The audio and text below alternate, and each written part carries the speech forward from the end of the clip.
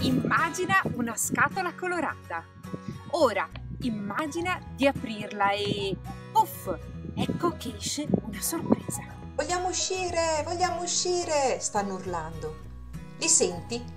Questi sono i nostri bambini pronti a scattare perché la vera vita è là, fuori, all'aria aperta, a giocare nei parchi, arrampicarsi nelle giostre o negli alberi, saltare la corda.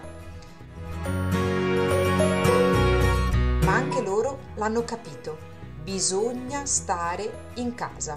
Alcuni sono diventati bravissimi a rimproverare i genitori che escono per lavoro o per fare la spesa o andare dal giornalaio. Allora andiamo di fantasia, immaginazione e creatività. Diamo un tempo ai compiti che non occupino tutta la giornata. Poi creiamo un percorso naturalistico in casa.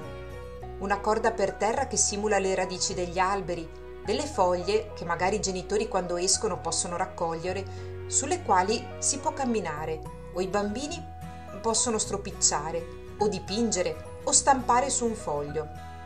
Mettete in casa la musica, ballate, cantate e saltate. Ridete assieme, leggete delle barzellette e giocate. Un po' ogni giorno. Pollyanna faceva il gioco del meglio così.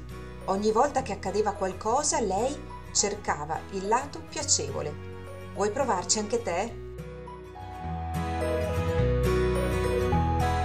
Non sia questa l'occasione, una volta finita questa emergenza, di lasciare in disparte la televisione e i videogiochi, almeno per un po', per trascorrere il più tempo possibile all'aria aperta? Solo quando ti manca qualcosa che la si apprezza davvero, non credi?